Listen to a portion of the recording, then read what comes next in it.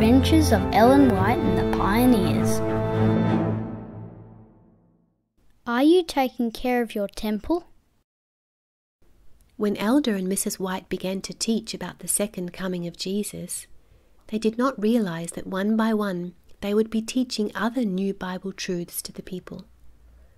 After the great disappointment, they started teaching about the sanctuary and the investigative judgment going on in heaven now.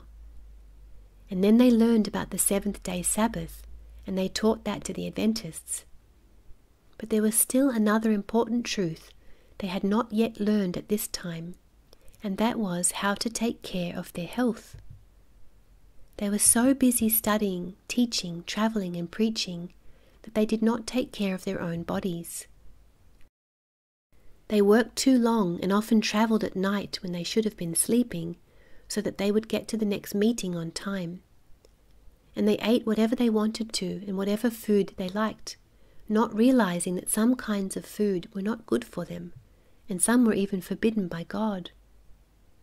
Step by step, God was leading these faithful ones who had come out of the false churches, and now God was ready to give them the message of health. How to take care of the wonderful body that God has given to each one of us. We read in Genesis 2 verse 7 how God formed and shaped man with his very own loving hands, and then he breathed his very own breath into that body to make it alive. And the Lord God formed a man of the dust of the ground, and breathed into his nostrils the breath of life, and man became a living soul.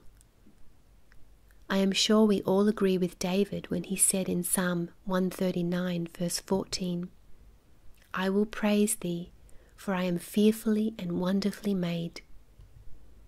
What does the Bible call our body? 1 Corinthians 6 verses 19 to 20 says, "What? Know ye not that your body is the temple of the Holy Spirit which is in you, which you have of God, and you are not your own? For you are bought with a price. Therefore glorify God in your body and in your spirit, which are God's." Now, isn't that interesting? These bodies are not really ours. They belong to God. Firstly, because God created us.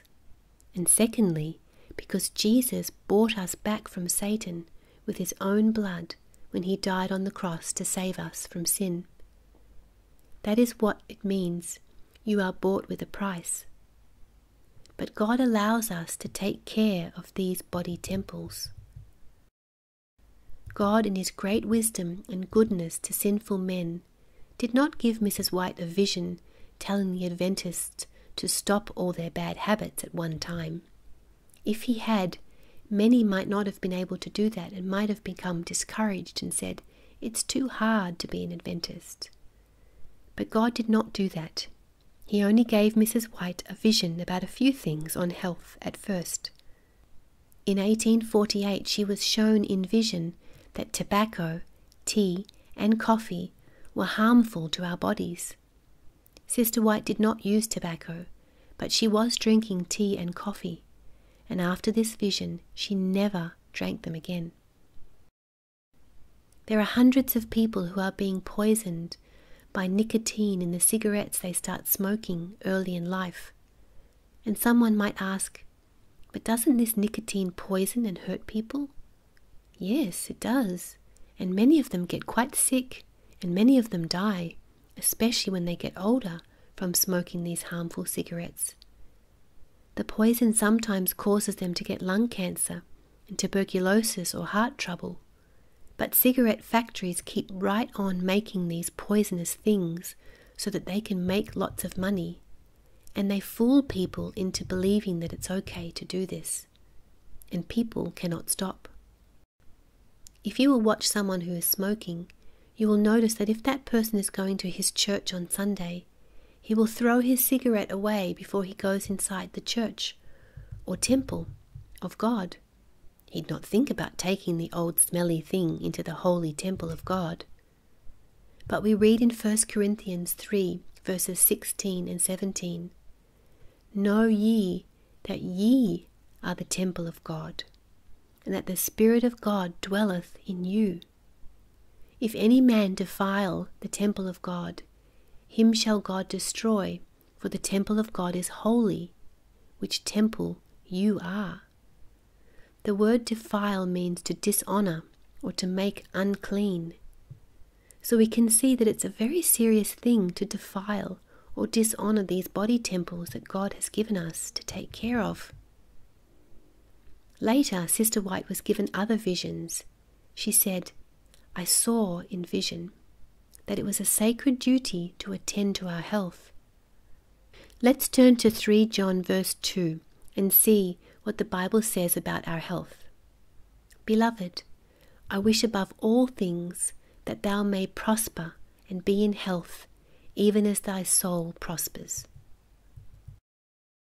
Of course, God did not want the Seventh-day Adventists to drink any alcohol, liquor or wine, just as he did not want Daniel, Shadrach, Meshach, and Abednego to drink King Nebuchadnezzar's wine. And because these 4 young men were faithful and would not dishonor their body temples, God blessed them with better health than all the other young men, and instead of wine, they drank only pure, fresh water. Here is a story about how God blessed Elder White when he drank only pure, fresh water. Elder and Mrs. White had been attending some meetings in Connecticut, and now that the meetings were finished, Elder White needed a job to earn money to buy their tickets to attend another meeting in New York. He had got a job cutting hay in a big field where several other men were also working. He was given a big scythe. The other men were rough farmers, and they did not like the idea of having a preacher work with them. He's not used to hard work, one of the men said. Let's run him down and drive him from the field. Elder White did not know that the men felt this way. He and Mrs. White had prayed that morning that God would give him strength to do this hard work. The men were to work together, one following a little behind, the other in front of him, and the men put Elder White in the front to start because this was the hardest place to work. They did not think that he could keep ahead of them, but Elder White worked so hard, and he did keep ahead of the men. And at lunchtime the other men ate their lunch and drank some whiskey, but Elder White drank only pure cold water. At the end of the first day's work, one of the men said to Elder White, Mr. White, when you came to work this morning, we were anxious to get rid of you because we didn't want a preacher working with us.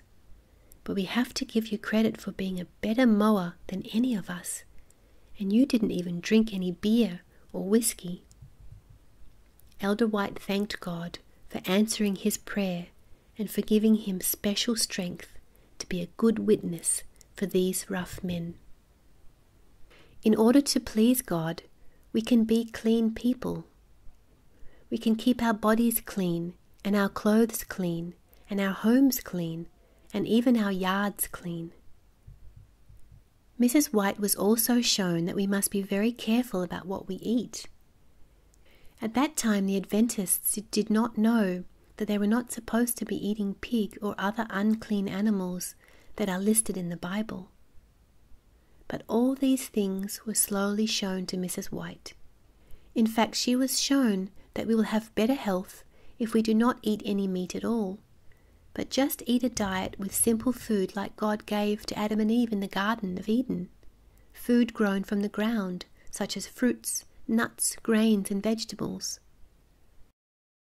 When Mrs. White was shown all this in vision, she was determined to stop eating meat, vinegar, spices, and other things.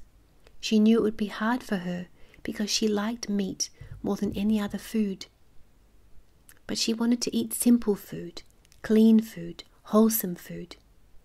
She asked the cook not to prepare any more meat. At meal times she went in to eat. The table was full of good food. Sister White had thought she was hungry, but when she saw that there was no meat on the table, she decided that she was not hungry and finally left the table. and when it was time to eat again, Mrs. White knew she was hungry now. But after sitting down and looking over the table and seeing no meat there, she left the table. It was very difficult for her to make this change. Once more Mrs. White was called to eat, and this time she eagerly hurried to the table. There was not meat there, and she really longed for it.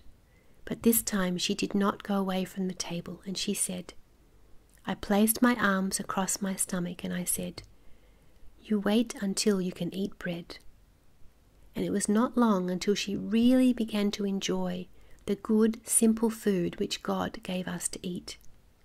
And even though Mrs. White was the Lord's special messenger, she still had the same struggle with appetite that we all have. God gave Mrs. White many visions to teach us how to keep our body temples clean and healthy. And if we follow these teachings, someday we will also eat from the tree of life in heaven. 1 Corinthians 10 verse 31 says, Whether therefore you eat or drink, or whatsoever you do, do all to the glory of God. And this is exactly what Mrs. White tried to do.